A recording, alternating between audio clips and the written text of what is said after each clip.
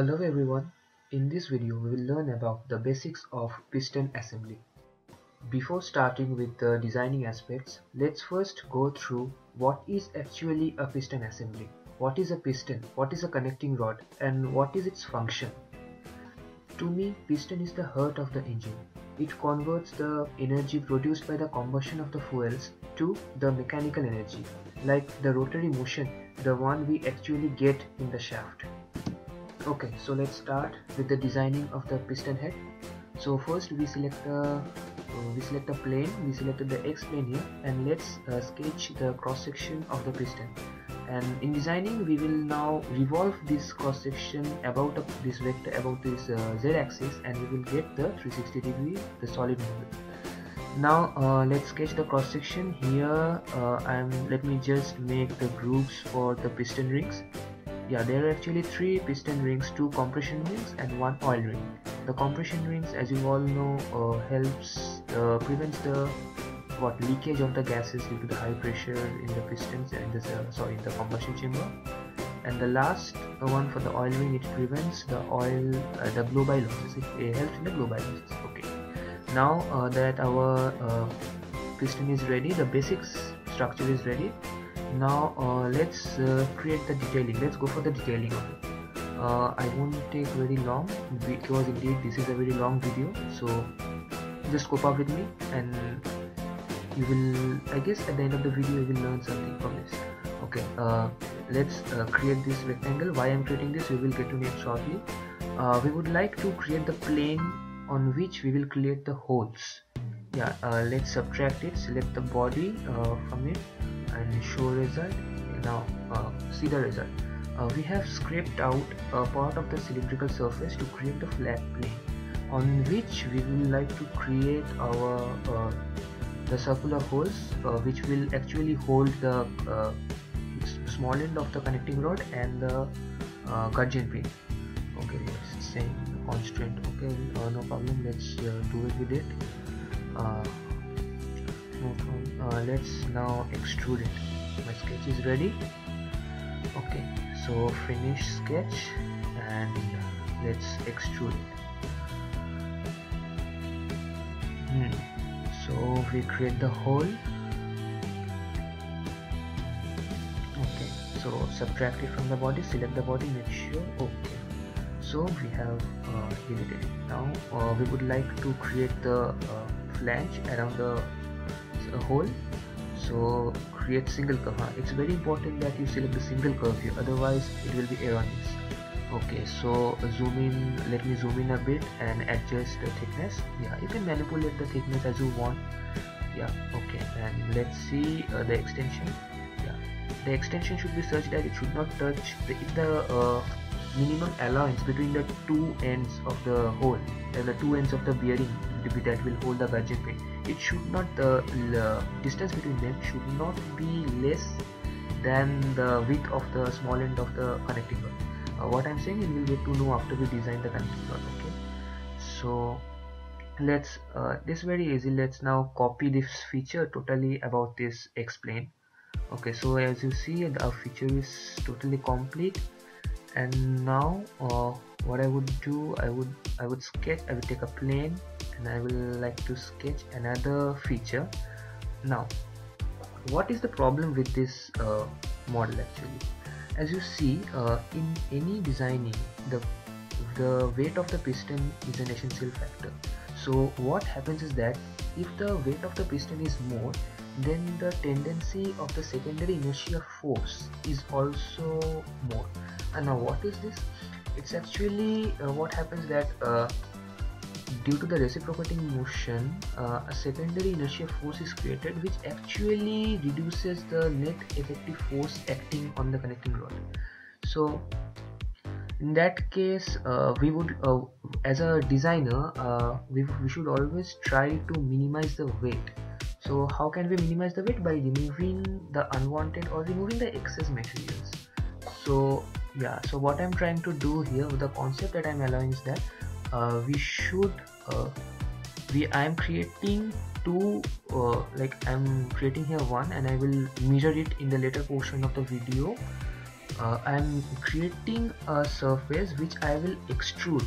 I'm creating a solid surface which I will extrude and then subtract from the main piston body. This what will it do? It will scrape out the extra material. Let's see how I do it. Okay, now my this thing is done. So let's copy it about the axis. Okay, mirror it about the axis. This axis. Okay, done. Now what I will do? I will just extrude it. Select the body, subtract. Okay, now select the vector. Okay, this is done. Tangent connected curves. Okay, so just give the directions, give the magnitudes. Okay, just through, yeah. Now see what happens. We have removed this extra part of the piston by this spline. And no, as I have no specific design parameters, so I am just making it a hypothetical spline. But yeah, according to the design parameters, you have to do it if it is needed. Just for this, the demonstration video I'm just showing you, I have just selected this arbitrary spline. Okay, now just blending the edges, because as you know, as I have told earlier, that sharp edges should be avoided in case of any designing to minimize the stress concentrations. These stress concentrations lead to fatigue failure, and this piston head is always under tremendous temperature and pressure because it is always inside the combustion chamber. Okay, so as I have blended the edges, as you see, my piston head is complete.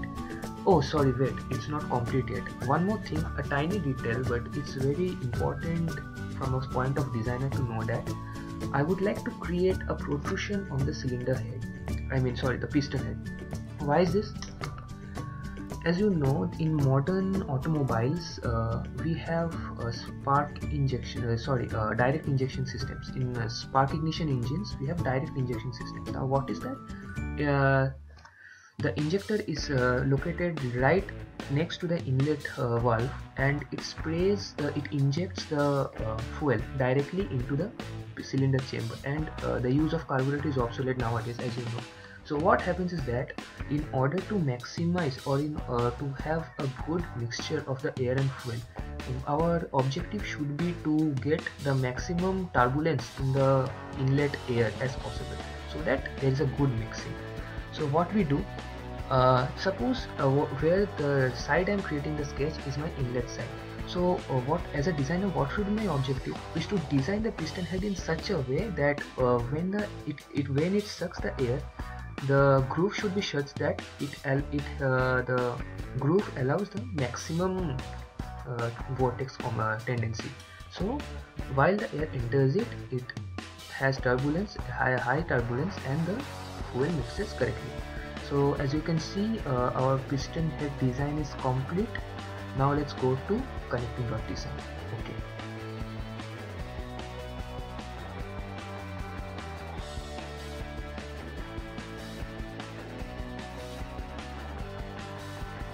Okay, now let's go with the connecting rod design.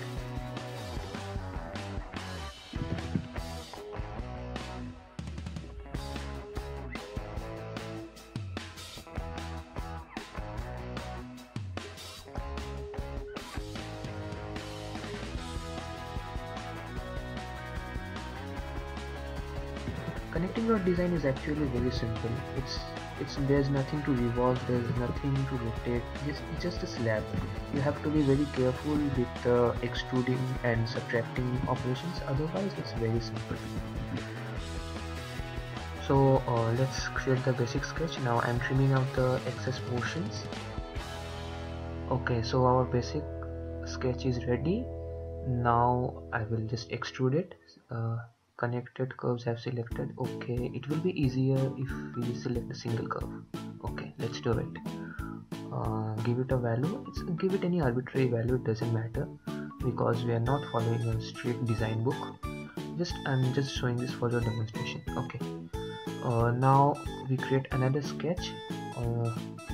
Now what this sketch will be doing, this will be the cross section of the connecting rod is not same throughout. The small circle, that part is known as the small end center, and the other part is known as the big end center. So, and one most important thing is that the part connecting the small end center and the big end center is of rectangular cross section. More specifically, it has I cross section. So what happens, it gives maximum rigidity to this connecting rod, because connecting rod is subjected to high stress concentrations. The stress is very high because as it is the thing that transmits the power from the piston to the crankshaft. Okay, now let's create another. What happened here? I missed a bit. Okay, sorry.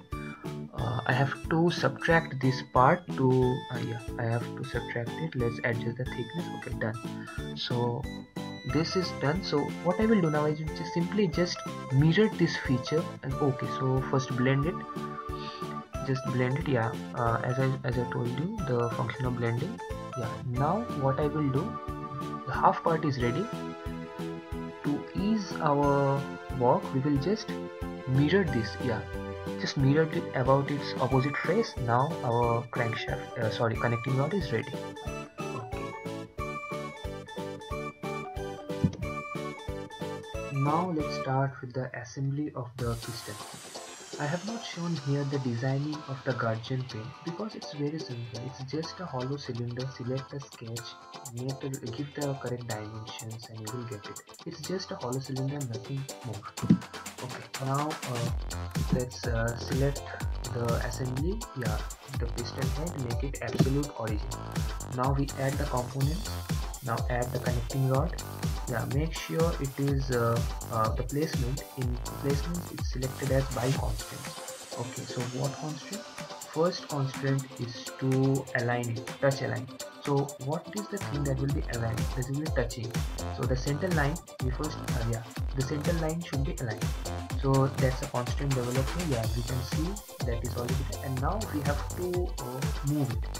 So let's move it about the specific orientation. I guess it's not working.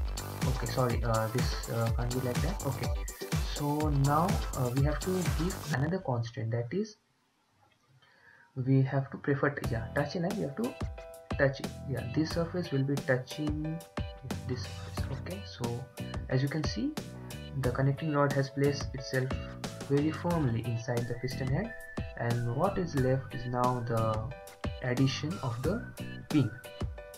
Okay, so we don't need any constant. We just have to move it. It will be easier in the assembly like that. Okay, so just move it about and just insert it properly. It's very easy actually. It's nothing. There's nothing. The pin. It will be very important when we will do our DMU kinematics in this. The kinematics part is very important for the pin. Otherwise, in assembly, just like it. So thus we have the total piston assembly, the piston head, the connecting rod, and the gudgeon pin.